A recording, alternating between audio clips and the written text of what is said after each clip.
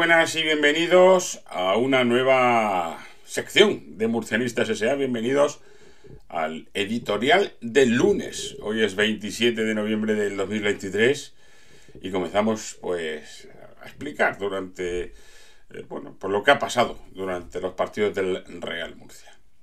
Hoy, como digo, es la primera de ellas y a ver qué os parece la cosa.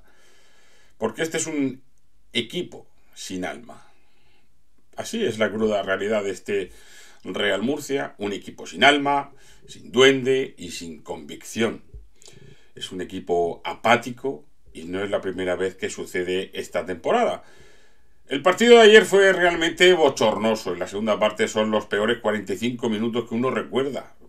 Yo creo que son los peores 45 que he visto en años. Siempre digo que pues, puedes ganar, que puedes empatar o puedes perder, está claro, pero nunca debes hacerlo así, con los brazos caídos y que, daba la impresión de que todo te importa una mierda. Perdonad la expresión. Ayer había 23.000 personas prácticamente en el Enrique Roca, más que en muchos estadios de primera división, y fue descorazonador ver cómo iban saliendo del estadio tras el 1-4, faltando muchísimos minutos. Muchísimos espectadores se fueron cabreados y mucho peor, porque se fueron desencantados. Yo soy de estos que se quedan hasta el final y expresar mi opinión al término del partido. Muchos de los que ayer fueron pues lo mismo, se lo piensan para volver después del dantesco espectáculo ofrecido sobre el terreno de juego. El encuentro acabó 1-4 y no fueron más, yo creo que porque el Málaga no quiso. Así de claro y así de sencillo. Algunos dirán que los jugadores hacen lo que pueden, pero ¿sucede algo dentro del vestuario? ¿Existe el buen rollo que hubo la temporada anterior? Aquello de los gallos y los gallineros, porque la culpa antes era de Munúa. Se cambia de entrenador, también es culpa del nuevo entrenador, porque han pasado ya muchos meses y aquí el equipo sigue sin avanzar, sin evolucionar y sin dar síntomas de mejoría. Pero dejemos a un lado este partido, al menos momentáneamente, y empecemos a mirar el auténtico culpable de todo esto. El fichador es el gran culpable, sí.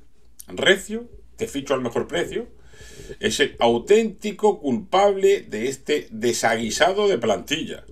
Él es el que ficha, él es el que se elija por completo el plantel de la temporada pasada. Una plantilla nueva por completo, que no le valía casi ninguno de la temporada pasada. Algunos como Loren o Ale Galindo esperaron pues hasta el último minuto prácticamente para renovar y pasaron de ellos. O Julio Gracia, que cobraba 4 perras comparado con otros fichajes que estaban llegando y que se hubiera quedado por algo más de ficha.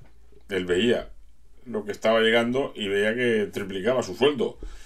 Normal que quisiera cobrar algo más. Para mí Javi Recio es el principal culpable. Sobre todo, es que me vienen aquellas palabras que dijo que le sorprendía el nivel de la categoría. Tócate los sellos, Paco. Fichar jugadores de la misma posición, porque hay 4 o 5 que juegan igual, en el mismo puesto, o algunos que han venido aquí a retirarse, sí, a retirarse aquí, en la Miami europea, que como bien sabéis es Murcia. Y lo digo, pues tal como lo estoy viendo, porque ya les han dado bastantes oportunidades. Están tiesos, no evolucionan. Y vamos a dar nombres: Marcos Mauro, Montoro, Tomás Pina, Larrea. Pero es que hay más. ¿Qué pasa con Arturo? Con más pena que gloria sobre el césped, o Guarrochena, que tampoco ofrece nada. Los laterales tampoco tienen nivel para este club. Que me perdonen, pero si los comparo con los de la temporada pasada, si los comparo con Arnau Solá o con Javi Rueda, ambos también jóvenes, como estos, es que no hay color. Es que no hay por dónde cogerlos. La defensa de este año es bazofia en comparación con la del año pasado. Y esa defensa era parte importante en el equipo de Mario Simón. Ahora es que es un coladero. Ayer se encajan 2 goles de córner prácticamente iguales. no hay centro del campo, no hay bandas con desborde y sí hay delanteros, pero es que no le llega una. Ayer un disparo, el de Guarrochena de penalti, que fue el 1-0, y el otro fue en el 89. No me acuerdo ni de quién, porque chutó desde casi el centro del campo. 2 disparos a puerta. Para ganar un partido, se me antoja complicado el ganar. Felipe Moreno se ha gastado un pastón y ahora en enero se va a tener que gastar otro pico. Porque ¿dónde colocas a estas figuras, a estas joyas que tenemos? Cobrando, eso sí, un pastón. Porque muchos están cobrando un pastón. Y para ir acabando, quiero mandar un mensaje a un sector de la afición, un aficionado que yo cada vez flipo más. Ayer Carrillo se autoexpulsa, seguro que por la frustración, porque el equipo no estaba jugando a nada, les estaban dando un baile y el Málaga fue tremendamente superior. Entrada criminal en la línea de medios del rival, lejísimos de su área, y en vez de recriminarle la jugada, se marcha entre aplausos. Te autoexpulsas y en vez de criticarte, la gente te aplaude. ¿Pero qué mierda es esto? ¿Dónde está el nivel de exigencia de esta afición? En esa afición. ¿Desde cuándo tenemos un nivel tan pésimo en cuanto a exigencia? ¿Vale? Que no vamos a jugar la Champions, que estamos en la primera rec, como decimos en murcianistas. O segunda B, llámalo como quieras. Primera Federación, segunda B, lo que tú quieras. Primera rec, lo que... Pero hay que tener un mínimo de exigencia. Que esto es el Real Murcia. Un club que lucha por estar lo más arriba posible. Siempre. Y así debería ser por siempre, jamás.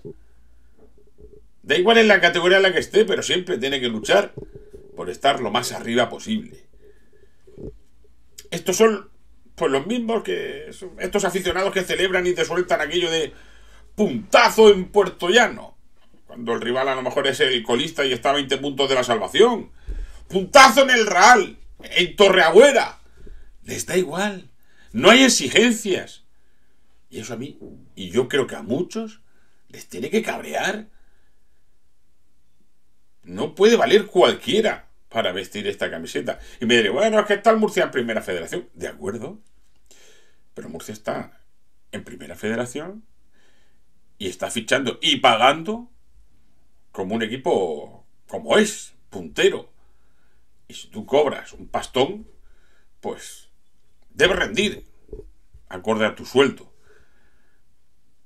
También yo creo que le han metido más de un gol aquí a Recio con aquello de fulanito suena para el Castellón, el Depor y yo qué sé, suelta el Málaga. Sueltas 3 o 4 de los potentes y ¡oh! Que me lo quitan de las manos. Y picas y te traes a las viejas glorias.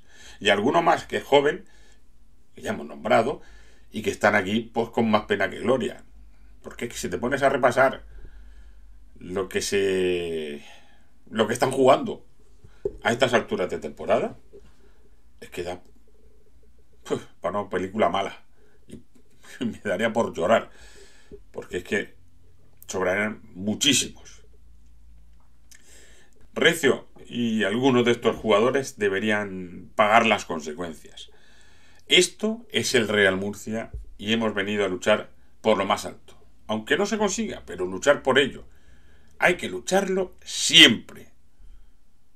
Y da igual que tengamos más de 100 años o que tengamos los que tengamos. Eso no se negocia. Hay que luchar siempre por lo más alto. Y hay que tener un nivel que algunos no lo están demostrando. Hasta el final.